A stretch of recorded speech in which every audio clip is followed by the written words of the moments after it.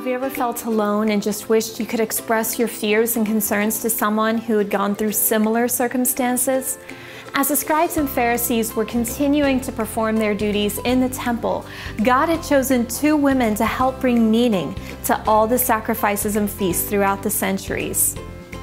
Mary and her cousin Elizabeth shared a bond that no other women in history could understand. Not even the Pharisees and Sadducees could understand this special God-ordained connection.